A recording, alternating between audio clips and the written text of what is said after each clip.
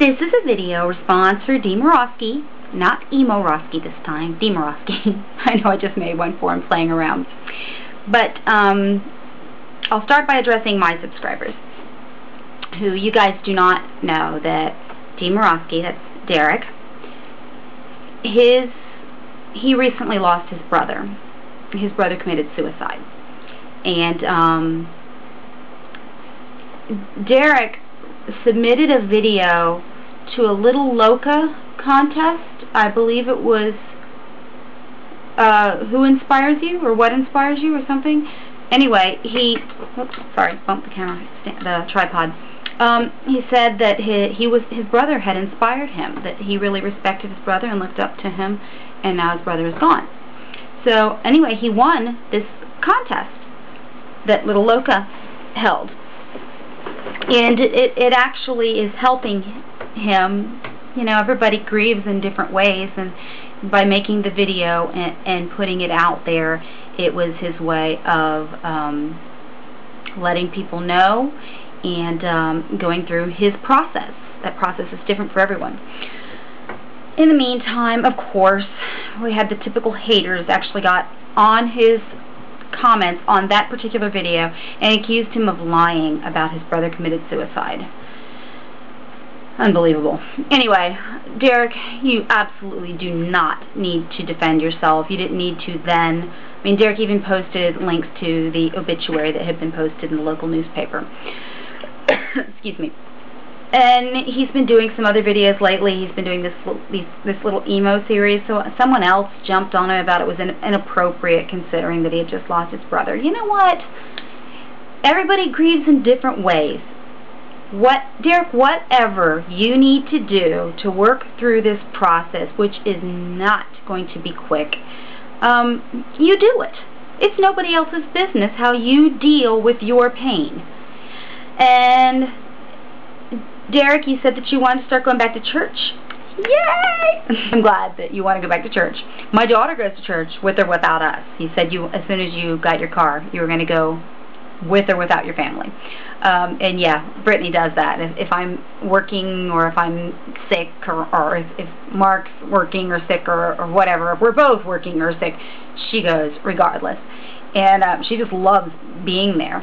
And I just want to tell you, though, God meets you right where you are. Just because you don't have your car right now and you can't go to church right now, I know that you're wanting to go, and that's good, because more than likely God put that desire there. He's letting you know that that's what He wants from you, and it's good that you're going to honor that. But for now, He's still there, and you said that you pray a lot all day, and that's awesome too. He honors that. And I just want you to be encouraged. I don't want to like be, you know, I don't like to be preachy or anything like that. But yes, go to church as soon as you can. But in the meantime, He's there. And I would recommend. I know a lot of people don't like to read the Bible because they say they don't get it, and I get that you don't get it. I was born and raised in church, so it's easy for me to say I get it. But just a tip, you might want to read the book of Psalms, because it's just simple Psalms, or Proverbs.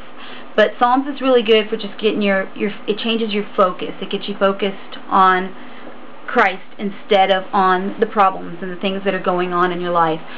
I have on my desk, I found these at the Family Christian store. They're little cards with scriptures and quotes on them. And I've got the 23rd Psalm posted right on my computer tower. Right here. So that when I am having a bad day, or whatever, it's there all the time. And so you can do some of those, or I have some that I found scriptures that I like, and I type them out and print them. I type them up, print them out, and post them on my bathroom mirror, on the refrigerator.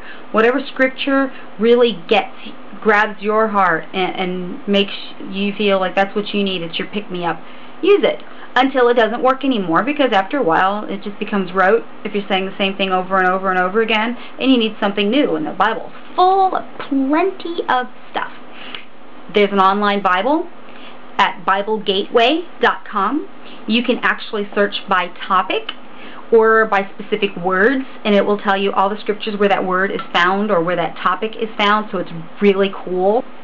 So, anyway, I don't want to be too long-winded with this. Just be encouraged. And my subscribers, go tell Derek he rocks. Okay? Bye.